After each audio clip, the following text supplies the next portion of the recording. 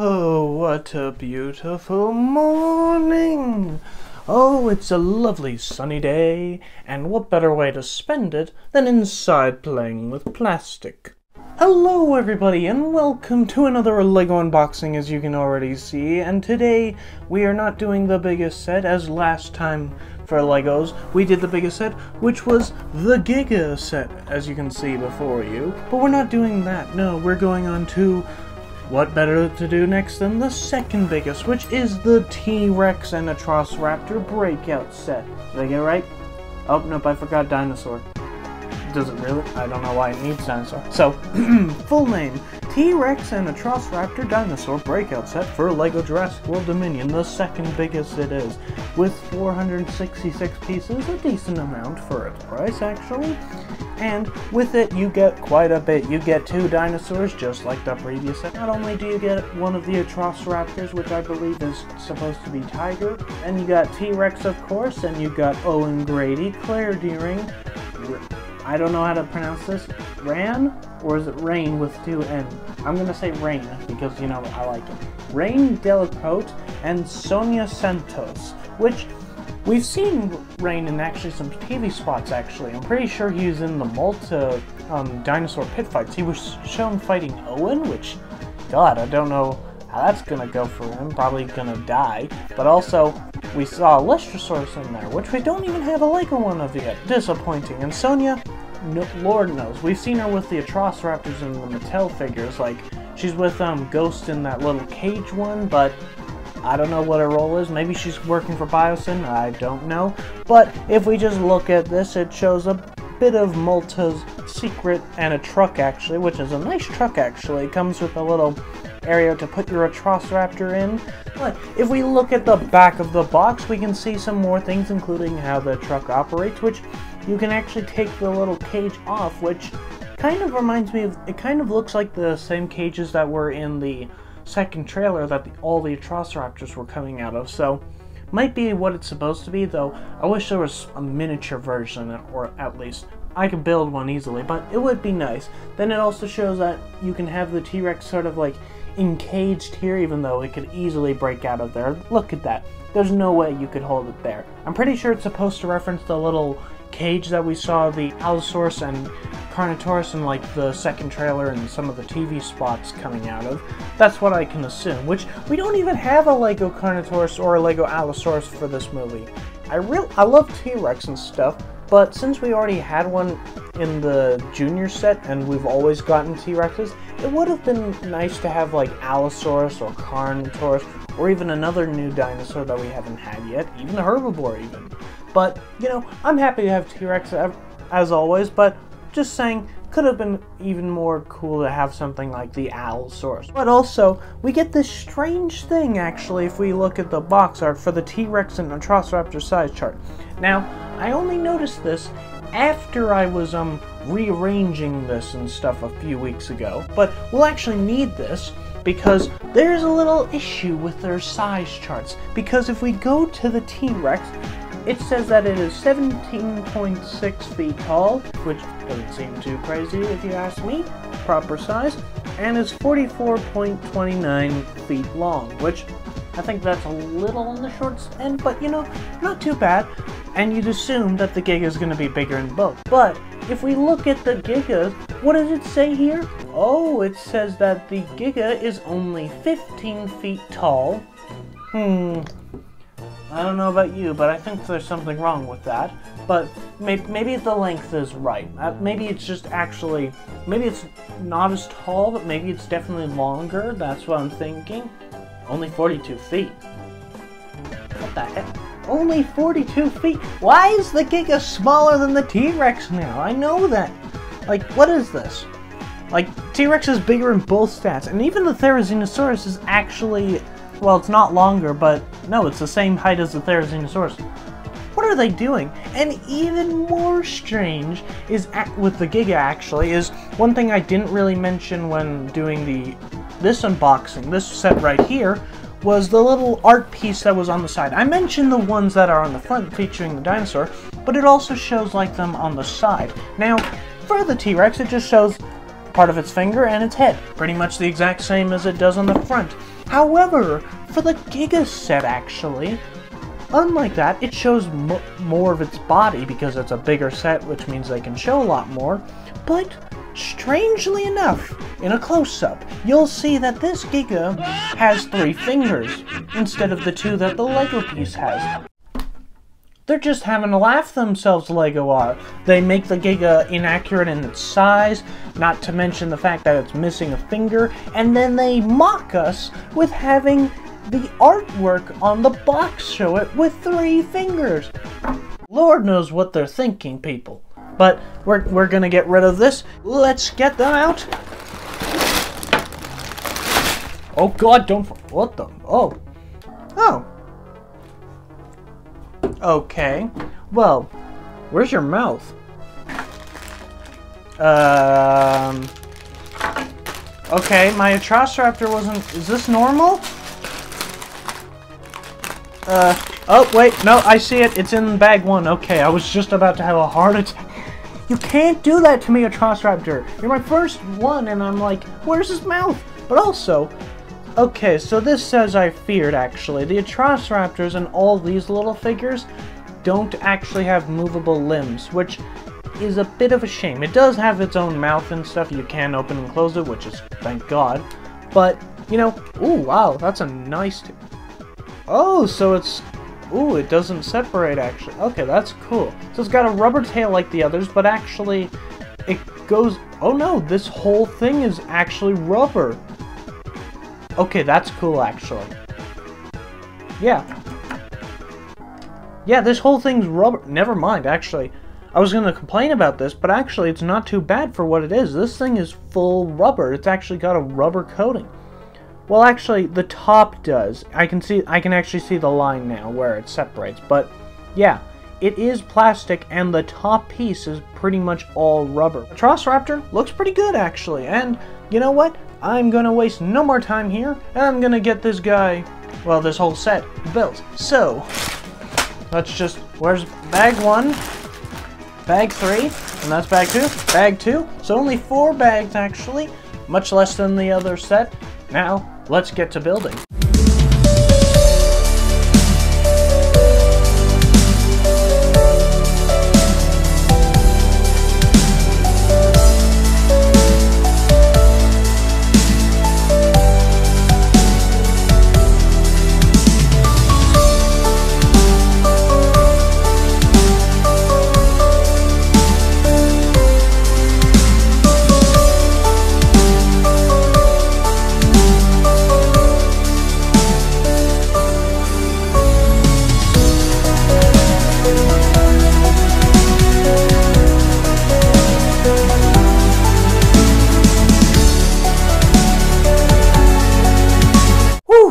Okay, 1 hour and 10 minutes, I think, or somewhere around that, plus a dinner break later. Welcome to the Malta set.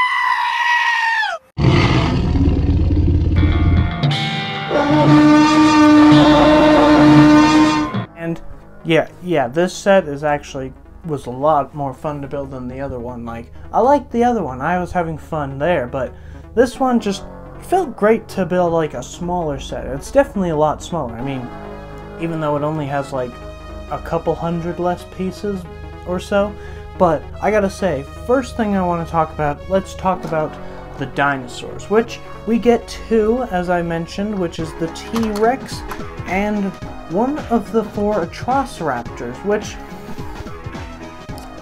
I gotta say, actually, I really do like this paint job on the T-Rex. And if we compare her to the 2015 one, which I think is technically the first T-Rex we got. No, wait, no, that's not true. It's the second. The first one we got was from Dino Trackers. I do remember that.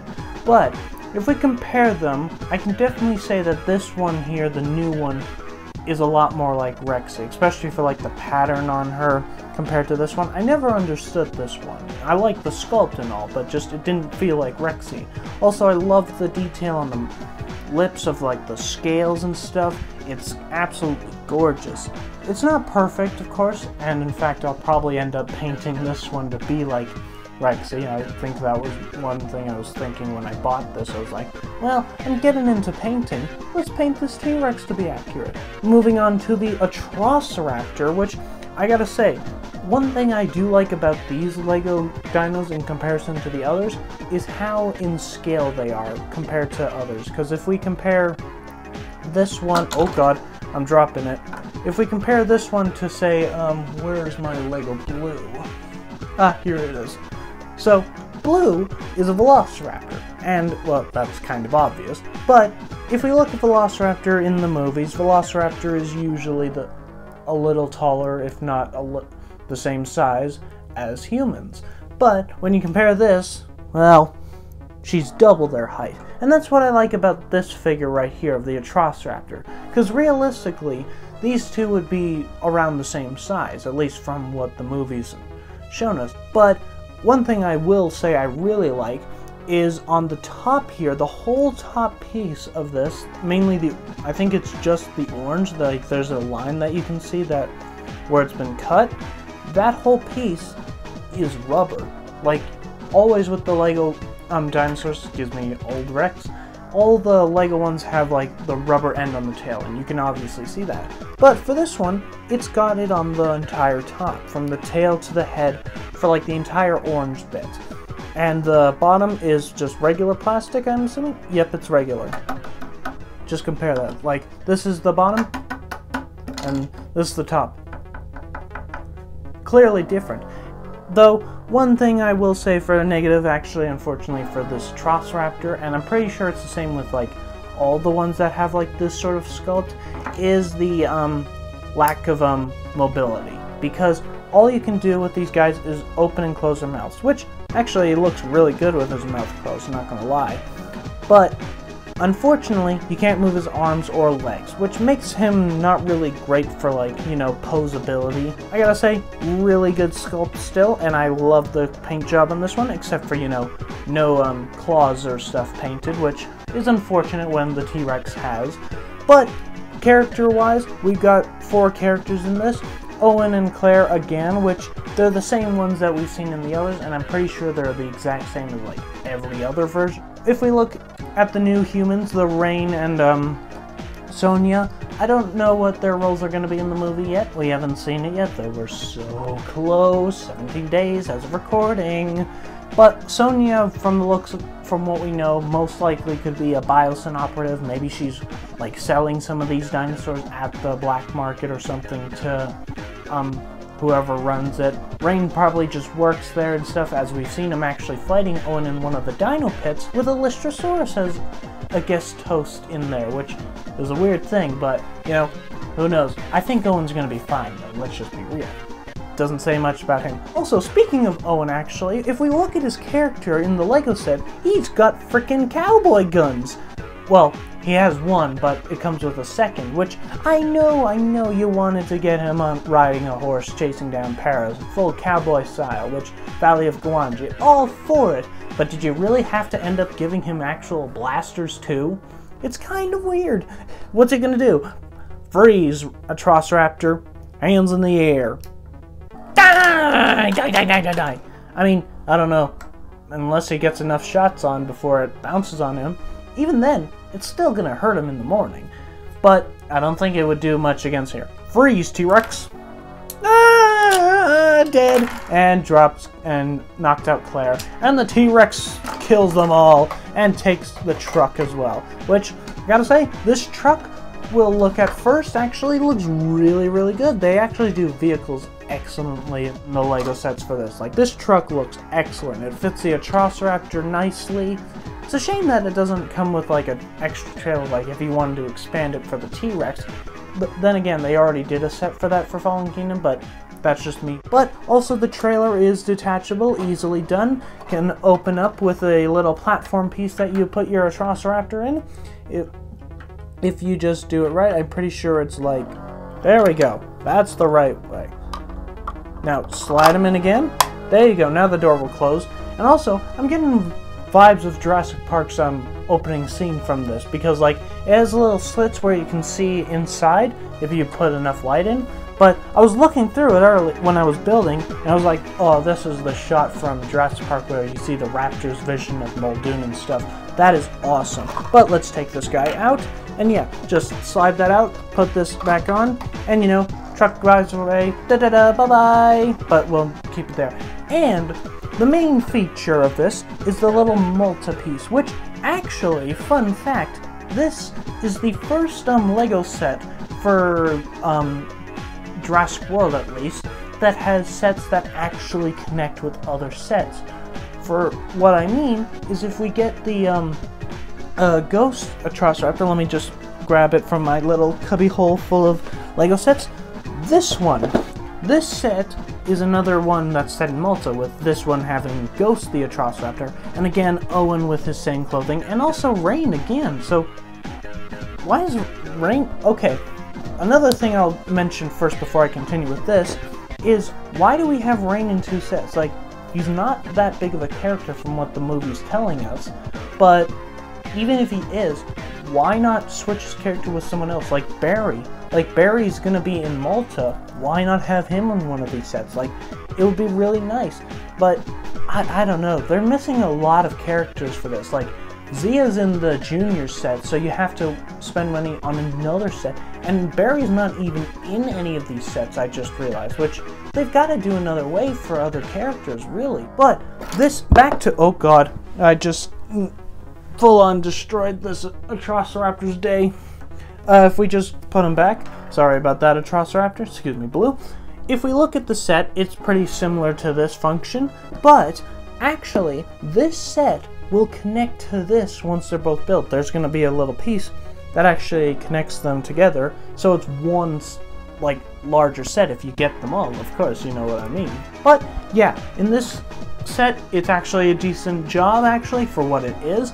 I will say, though, this cage door is a little too short, because it's supposed to be the same one that we saw the Carnotaurus and Allosaurus in the Dominion trailers, but, like, since if we... The Carnotaurus figure is actually like around the same height as the T.Rex, actually.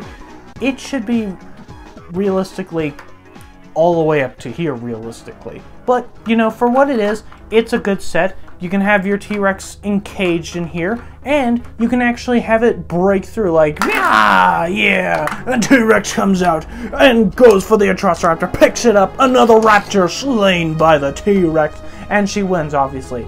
Rain and Owen are already dead. Claire's doesn't have a weapon to defend herself, and the truck lady's driving away to the edge of the world. Wee, long live the truck. Oh, really? Just as soon as I say why do I say that? I knew that was gonna happen. Stretch again. What is this? The meme of Rexy's Gaming Bro? All I do is stretch? Yeah, okay, so she definitely long-lived the truck, but yeah, T-Rex wins, obviously. And thus ends the Lego set for the T-Rex and Atrociraptor breakout set, or T-Rex Atrociraptor dinosaur breakout set. Why'd they add the dinosaur? It just ruins the tongue roll. But if you've enjoyed this set, guys, is this one of your favorites of the Dominion ones? I apologize for these taking a while. They do, well, take a while to build sometimes. I'm a little bit rusty, I'll admit. And also, they take a while to edit and stuff. Plus, you know, I have school and stuff, so it's not on my #1 priority. I'm sorry, it's killing me as much as you. We will be doing more of these sets, a lot more. We'll do the Quetzalcoatlus next, but until then, guys, if you've enjoyed this video and want to see more LEGO unboxings, as well as the Mattel toys we still haven't unboxed yet that I have, leave a like, and if you haven't already, do hit the subscribe button to join the hunt, as we're almost at 3,000 subscribers. We're not gonna make my original Dominion goal, but please let's get to 3,000 before Dominion comes out. I have my ticket for opening day. I hope you guys do too. And remember guys, do not spoil anything. Do not be that person. And until next time, be safe and I'll see you later. Bye-bye!